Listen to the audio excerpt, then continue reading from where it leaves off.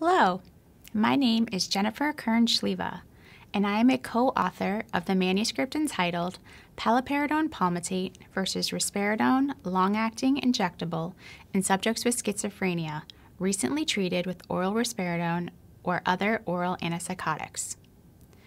Schizophrenia affects just over 1% of the adult population, with an estimated 51 million sufferers worldwide. Although symptoms can be treated effectively with antipsychotic medication, poor adherence to prescribed treatment is a well-recognized problem.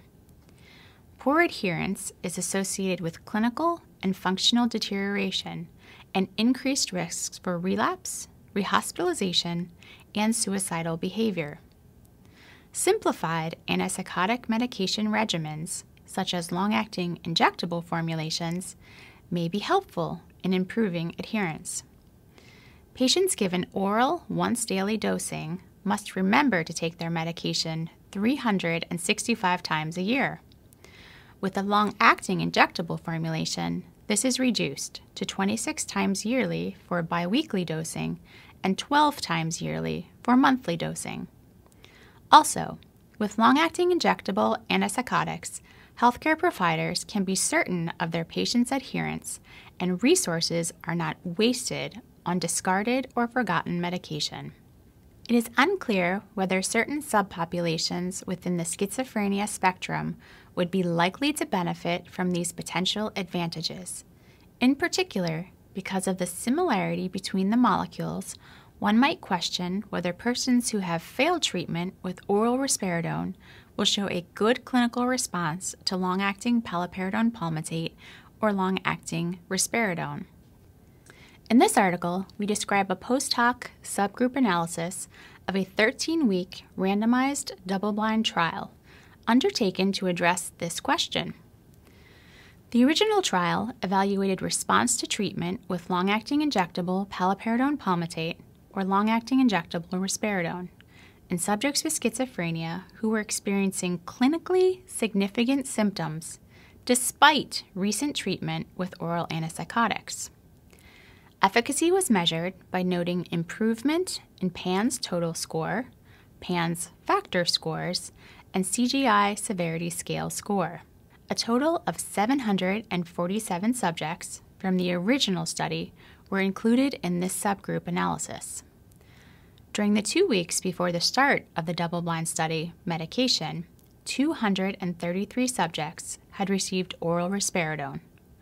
402 had received another oral antipsychotic, and 112 had not received any antipsychotic medication. At the end of 13 weeks of treatment, statistically significant improvements from baseline to endpoint were seen in all efficacy measures within each group for both paliperidone palmitate and risperidone long-acting injection, regardless of previous oral antipsychotic treatment. You can see from the highlighted data that a change from baseline for all parameters appeared similar across groups.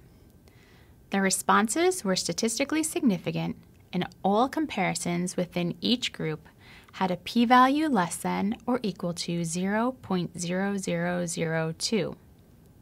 Similarly, functioning improved significantly for subjects within each group for both paliperidone palmitate and the risperidone long-acting injection. Personal and Social Performance Scale, or PSP, scores significantly improved from baseline to endpoint among all previous treatment subgroups. This figure shows that the distribution of categorical PSP scale scores improved across all groups from baseline to endpoint. From 52 to 61% of subjects across the subgroups analyzed experienced one or more treatment-emergent adverse event.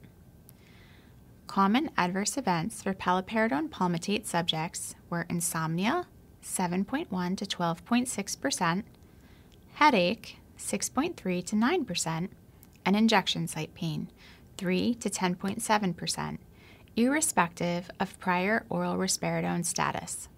Common adverse events for all risperidone long-acting injection subjects were insomnia, 5.6 to 8.4%, and headache, 5.4 to 9.4%. In summary, Our analysis suggests that treatment with paliperidone palmitate or risperidone long-acting injection can be effective in patients regardless of previous oral antipsychotic treatment. For patients who had previously received oral risperidone only, the difference in the formulation was the main change in the intervention, as the molecule delivered remained the same or similar.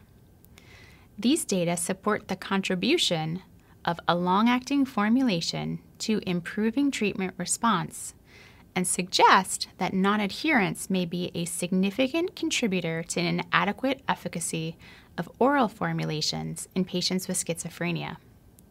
Thank you for your interest, and we hope that you have found our analysis useful in the management of your patients who are receiving antipsychotic agents.